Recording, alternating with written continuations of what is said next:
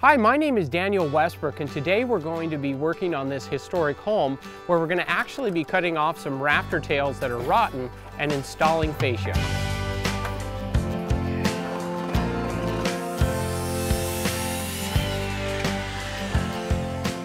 So you can see the decay on the rafters here, and of course this used to have a wooden gutter here, and this rafter used to extend out to hold the old wooden gutter.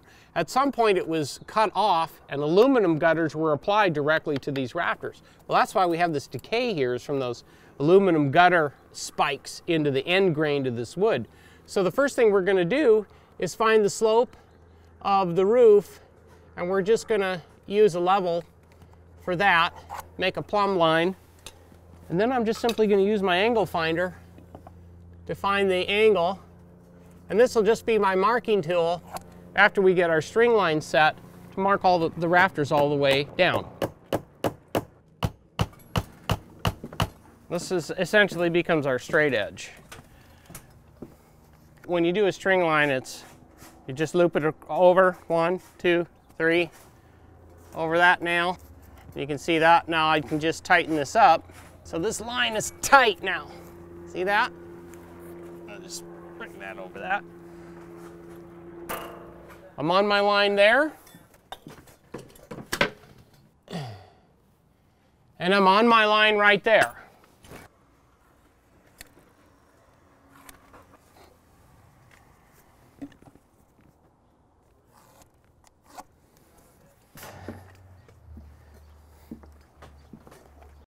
Okay, so the next step is to cut the rafter tails off. Now, as you can see, we're not going to be able to use a skill saw because it's just going to hit the soffit as we're doing our cuts. So the best thing that I've seen, and there's a lot of different ways to do it, is I'm just going to use my jigsaw, our kick around jigsaw, to start the cut and get it as far up as I can, and then we'll finish it out with a sawzall.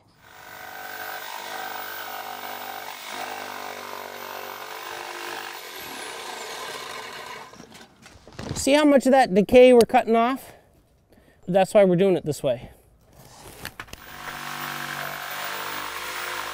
Our next tool is going to be a sawzall. So I'm going to use a sawzall to finish off the cuts on these rafter tails up into the soffit.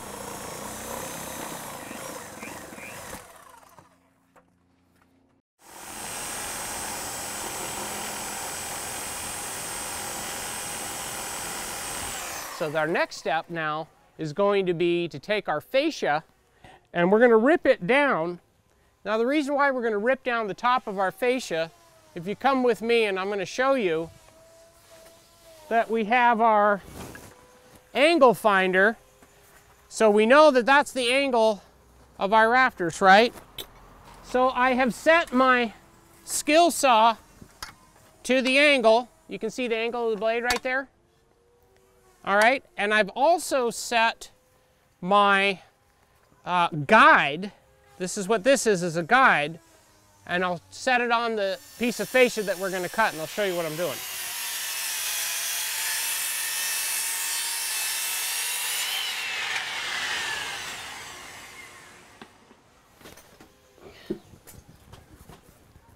Test it.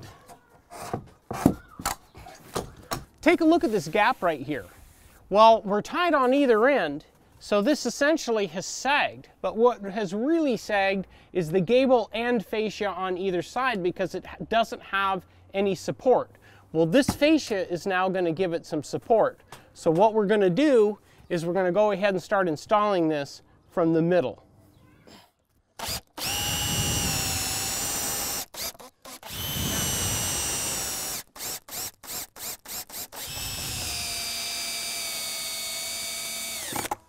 Okay, so you can see all the work that we did in setting up a string line, marking all of our lines, cutting these precisely, and also ripping the top of the fascia. You can see how straight this is. You can also see how tight everything is on the back side.